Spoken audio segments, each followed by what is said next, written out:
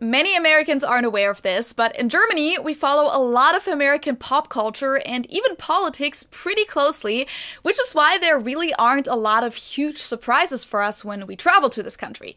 But turns out we don't know everything, because when I first moved here, there were still things that I hadn't seen coming at all.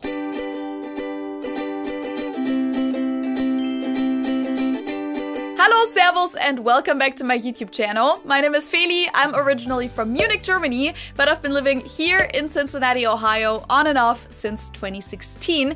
And this is part 2 in my video series about things that shocked me about the US. If you haven't seen the first part yet, I'm gonna link that up here and in the info box below. And to those of you who have seen it and maybe even commented on it, I wanted to say that I really appreciated that the comment section was full of mature and well thought out comments and discussions, rather than things like, if you don't like it here, go back home to Germany, or other hateful comments, despite the fact that I did address some pretty heavy and intimate topics in that video and was rather critical about the US, or at least about those 3 topics. And I would love it if we could keep it like that for this video too, because as I said last time, when I criticize certain aspects about the US as a country or its culture, it doesn't mean that I hate the US or that I don't enjoy living here. It simply means that there are some aspects that I don't love, things that I disagree with, and things that I might think Germany or other countries do better. But I don't love Germany unconditionally either. The world isn't just black and white, and it's okay and important to criticize and discuss things that seem problematic in order to improve things and maintain a public dialogue, which is a crucial element in a democratic system, by the way. With that being said, here are the next 2 points from my list of things that straight up shocked me when I first came to the US, because even though I knew quite a lot about this country and its culture and had been here as a tourist before, these were things that I simply wasn't aware of and didn't expect to encounter here. Please keep in mind that these are my personal experiences and views on things based on my perspective growing up in Germany, but everyone has different experiences. And I would love for you to share yours in the comments below if you want to. My first point for today has to do with parenting. Now, I'm not trying to tell anyone how to raise their kids, but in Germany, disciplining children with corporal punishment, so spanking for example, is not only outdated and very uncommon, but even illegal. So to me, coming from a culture where I would probably call the authorities if I saw someone spank or otherwise physically hurt their child, it was very shocking and almost disturbing to find out that here in the US, that is still a pretty common and overall socially accepted parenting method. I first found out about this from some of my American friends when they talked about their childhood and things like being spanked by their parents, but later it even happened in my environment or came up in conversations with friends who are parents themselves. And looking at the numbers, the difference is pretty clear. While in Germany, corporal punishment has been illegal in schools since the 1970s and 80s, depending on the Bundesland, and at home since the year 2000, it's legal in all 50 states of the US to this day when done at home, and 19 of 50 states even still allow it in schools, most of those states being in the south of the country. A survey from 2008 showed that about 85% of Americans have been physically punished by their parents during childhood or adolescence, and numbers from 2012 show that about 70% of Americans agree that, quote, it's sometimes necessary to discipline a child with a good hard spanking. The prevalence and the acceptance of corporal punishment vary throughout American society and can be linked to factors like religious beliefs, regional differences, socioeconomic status, and other factors. According to the reports, the most common form of corporal punishment is spanking on the butt with an open hand, but about 25% of parents also reported using an object, such as a wooden spoon. When it comes to my personal experience in Germany, I don't remember ever witnessing or hearing a friend talk about being spanked by their parents. Which doesn't mean that it didn't happen, of course, but at least in my social environment, that was never really a topic. And from my personal experience, I would also say that corporal punishment is considered pretty unacceptable in Germany and has been for decades. Even my parents didn't grow up with that. They said that in school, getting hit on the fingers still happened occasionally, but spanking wasn't a common thing, neither in school nor at home. When looking at the German statistics, I found a study from 2012 that says that about 40% of parents give their children a Klaps auf den Po, which could could probably be translated with just one spank or a pat on the butt, but only 4% of parents use Hintern versohlen, so spanking, to discipline their children. About 10% slap their children. Now, I'm not quite sure how those two categories of Klaps auf den Po and Hintern versohlen can be compared to the American numbers, but either way, it seems to be much less common in Germany. What's interesting is that the pat on the butt is less common in former East Germany because East Germans didn't experience that as much in their own childhood. Regarding the acceptance of corporal punishment in Germany, the study showed that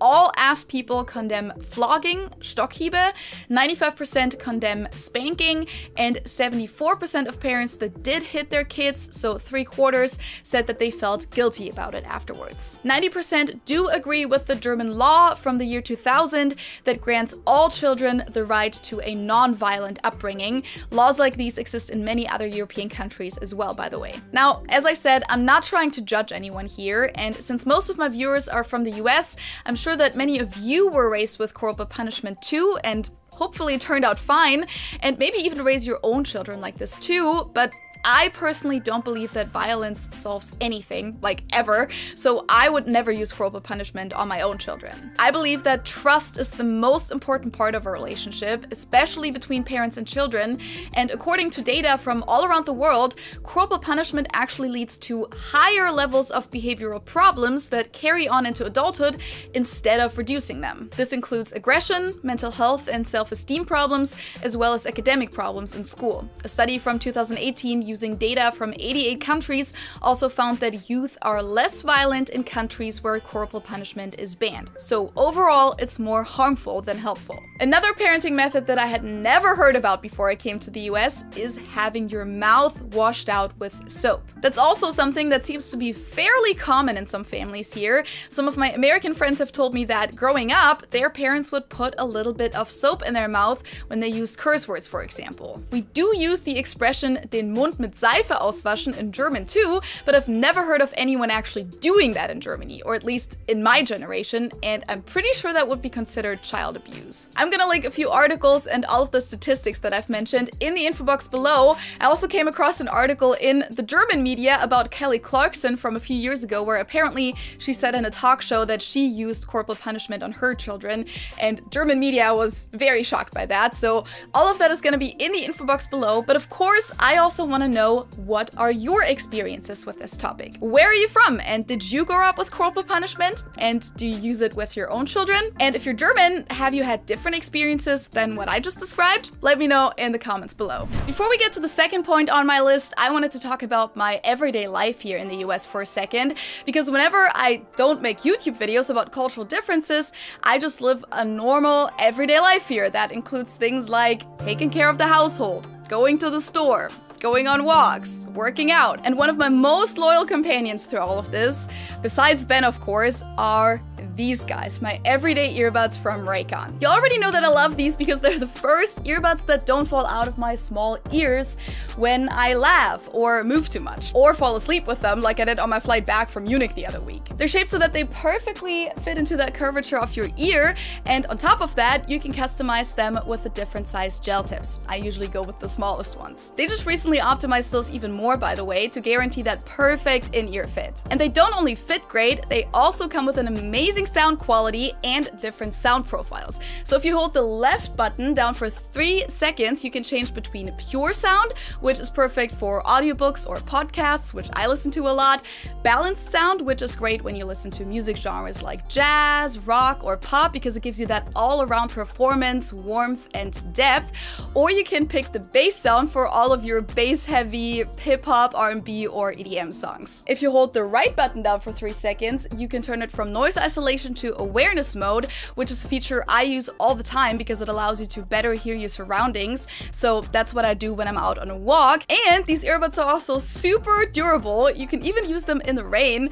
And if you accidentally put them in the washer with your pants, they'll survive it, which would never happen to me, of course. The best thing about them is their Preis-Leistungs-Verhältnis, as we say in German. So the value for money ratio, because you get high quality earbuds for only half the price of other premium audio brands. They have 8 hours of playtime, a 32-hour battery life, which lasts forever. They're Siri and Alexa compatible, and they have over 49,000 5-star reviews.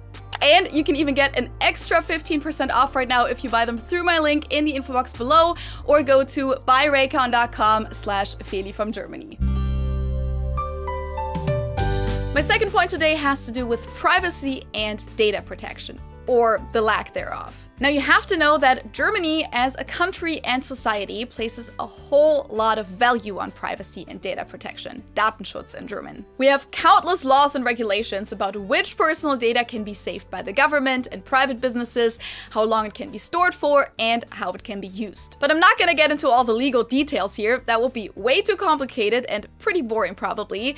All you have to know is that sharing personal data with strangers or institutions is a pretty sensitive topic for many Germans. Probably also due to the fact that our country has experienced firsthand what it's like when personal data gets in the wrong hands and is used to monitor, persecute, imprison, and in the worst case, even murder people, like it happened in the Third Reich or in the GDR. So growing up with the internet and the rise of social media, German parents and teachers would always tell us to be super careful about what you share on the internet. Like, don't share your address, of course. Don't ever use your full name. And don't even tell people when you're on vacation. And I remember that when getting any kind of advertisement in the mail or as an email from a company that you didn't share your data with, it was normal to be upset about your data being shared with a third party. You can even see our love for privacy when you look at Germany on Google Street View, which, surprise, started a huge data protection debate in Germany when it first came around. You'll find that countless houses are blurred on German Street View upon request of the residents, and since Google encountered so many obstacles with their service in Germany, they haven't collected any new images in over 10 years in most parts of the country. So knowing where I come from, maybe you can understand that I was pretty shocked about how carelessly many Americans share personal information on social media, and about the amount of spam that I receive via email, mail, and phone every single day. Spam calls aren't really a thing in Germany. If anything, you might get called by some call center doing a survey every now and then, and that's more common on landlines than on cell phones, but here in the US, it's normal to get spam calls all the time. For me, it's pretty much every day by companies that have some kind of information about, let's say, your car insurance or warranty and want to offer you a better deal than the one you already have, or scam places that are trying to access your utility accounts or get your credit card information.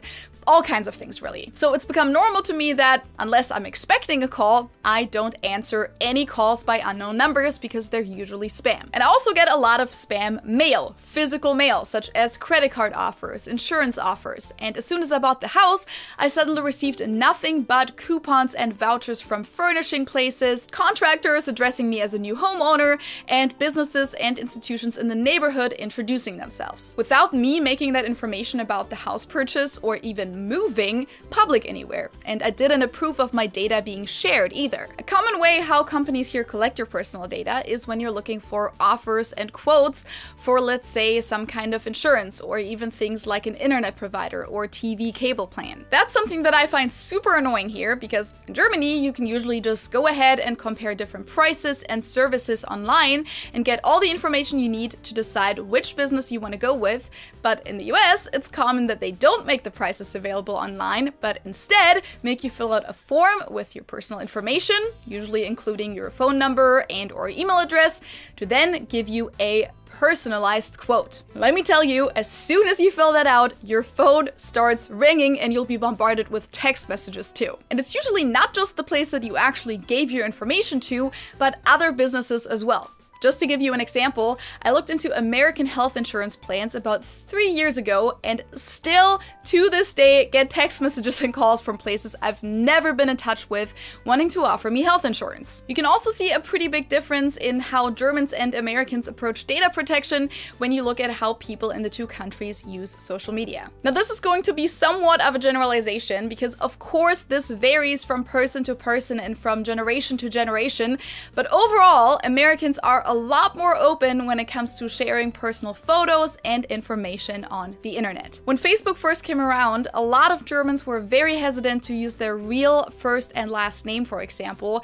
and would use some kind of pseudonym instead, while I don't remember seeing a lot of Americans doing that when I went on my high school exchange in 2010. And even today, I still see a lot of American friends, and often their parents, that's actually a very active generation in that regard, share all kinds of photos from their daily life, vacations, and even their family, including children. While many Germans hardly share any photos of their life at all, and are especially careful when it comes to the privacy of their children. It's common that people either don't show any photos of their babies and kids at all, or when they do, at least don't show their faces. So people will share pictures of the baby's foot, for example, or only show their kids from behind, or actively censor their faces by putting some kind of emojis on top of it, which is something that I don't remember ever seeing an American friend of mine do. And while the baby boomer generation in the US seems to be very active on social media, especially Facebook, that's actually the generation that in Germany seems to be the most careful. My parents, for example, don't want to be shown anywhere on social media. Even before I had a bigger following, I wasn't allowed to show them in a post or even just in an Instagram story on my private profiles. And when Ben came to Germany with me for the first time last summer and wanted to fly his drone at Starnberger See, which is a beautiful lake just south of Munich, it didn't take 5 minutes before someone came up to us and told us that we couldn't fly the drone there because we could be filming him and he didn't give us his approval for that. Which legally, he does have that right, because in Germany, it's not allowed to take photos of a person without their permission, but all I was thinking in that moment was just how typically German that was and how uptight everyone is when it comes to being filmed or photographed. Even though, of course, we didn't want to fly the drone to film him in particular, or anyone else at the lake for that matter, we just wanted to film ourselves and get a cool view from above the lake, but that's Germans for you. So to tie this back in with the topic of being shocked, coming from the data protection environment in Germany, it was pretty shocking to me to see how many Americans just shared all of their family photos online and even their addresses and phone numbers, and how my personal data seemed to just be passed around from company to company without my consent.